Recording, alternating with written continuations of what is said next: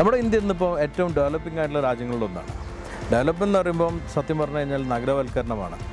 നഗരവൽക്കരണത്തിൽ ഒരുപാട് കാര്യങ്ങൾ വരുന്നുണ്ട്, ഒരുപാട് ഗുണങ്ങൾ ഉണ്ടാകുന്നുണ്ട്, ദോഷങ്ങളും ഉണ്ടാകുന്നുണ്ട്. ഗുണങ്ങളിൽ വരുന്ന കാര്യങ്ങളാണ് നമ്മൾ ലൈഫ് സ്റ്റൈൽ ഇമ്പ്രൂവ് ചെയ്യുന്നത്, അതുപോലെ തന്നെ നമുക്കുള്ള ഇൻഫ്രാസ്ട്രക്ചർ ഇമ്പ്രൂവ് ചെയ്യുന്നത്, ഒരുപാട് ഫെസിലിറ്റീസ് ലഭിക്കുന്നുണ്ട്, ടെക്നോളജി ലഭിക്കുന്നുണ്ട്. പക്ഷേ ദോഷങ്ങൾ അതുപോലെ തന്നെ വരുന്നുണ്ട്, നമ്മുടെ ഹെൽത്തിനെ ബാധിക്കുന്നുണ്ട്, എൻവയോൺമെൻറ്റൽ പ്രശ്നങ്ങൾ വരുന്നുണ്ട്, അതുപോലെ തന്നെ ട്രാഫിക് കൂടുന്നുണ്ട്, സ്ഥലമില്ലായ്മ വരുന്നുണ്ട്. വീടുകളിൽ നിന്ന് മാറി ഫ്ലാറ്റുകളിലെ താമസവും അതുപോലെ തന്നെ സാധാരണ ഫോണിൽ നിന്ന് മൊബൈലിലേക്കുള്ള മാറ്റം, ഇതെല്ലാം ഇതിൻ്റെ ഭാഗങ്ങളായിട്ട് വരുന്നതാണ്. അതുപോലെ തന്നെ ഉള്ളൊരു കമ്മോഡിറ്റിയാണ് കാറുകൾ അല്ലെങ്കിൽ വാഹനങ്ങൾ.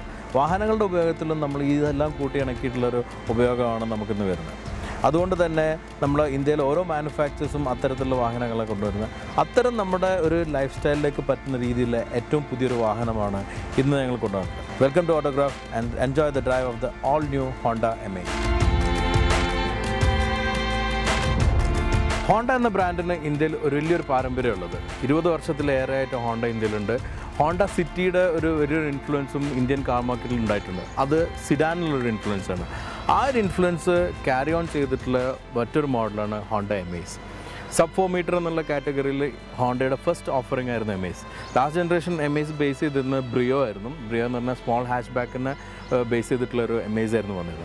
എന്നാൽ പുതിയ Amaze ഇൻഡിജിനിയസ്ലി ഡെവലപ്പ് ചെയ്തിട്ടുള്ള ആ ഒരു Amazeൻ്റെ ഫസ്റ്റ് മീഡിയ ഡ്രൈവാണ് ഇന്നിവിടെ ബാംഗ്ലൂർ നടക്കുന്നത്. So join me for the drive of the all new Amaze here from Bangalore.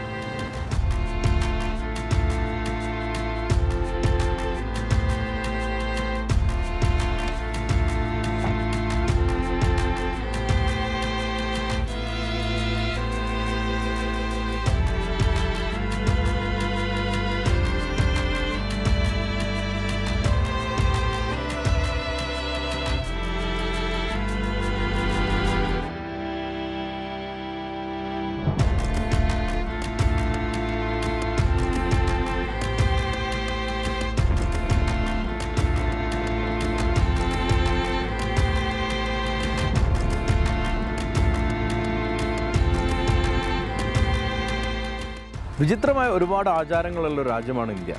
അത്തരത്തിൽ വിചിത്രമായിട്ടുള്ളൊരു നിയമമാണ് ഓട്ടോമൊബൈൽ ഇൻഡസ്ട്രിയിൽ. അത് ഗവൺമെൻറ് കൊണ്ടുവന്നിരിക്കുന്ന സബ്സിഡി ആയിരുന്നു. 4 മീറ്ററിന് താഴെയുള്ള വാഹനങ്ങൾക്കുള്ള സബ്സിഡി. അതുകൊണ്ട് ഒരു ഉപകാരമുള്ളതെന്ന് വെച്ചാൽ ഒരുപാട് വാഹനങ്ങൾ നമുക്ക് നല്ല വിലയിൽ കിട്ടുന്നതാണ്. പക്ഷേ ആ ഒരു കൺസ്ട്രെയിന് ഓട്ടോമൊബൈൽ മാനുഫാക്ചറിന് എന്നും ഒരു ചാലഞ്ചായി നിൽക്കുന്നുണ്ട്, എസ്പെഷ്യലി ഡിസൈൻ ചെയ്യുമ്പോൾ. ഇപ്പോൾ ഈ ഒരു കാർ വന്നിരിക്കുന്നതും സബ് 4 മീറ്റർ എന്നുള്ള കാറ്റഗറിയില്ല, 4 മീറ്ററിന് താഴെ ആയിട്ടുള്ളതാണ്. പക്ഷേ ഒരിക്കലും ഈ ഒരു കാറിൻ്റെ ഒരു അഡ്വാൻറ്റേജ് ഞാൻ കണ്ടു, ഒരിക്കലും ഇത് കാണുമ്പം ഒരു ചെറിയ കാറായിട്ട് തോന്നുന്നില്ല എന്നുള്ളതാണ്.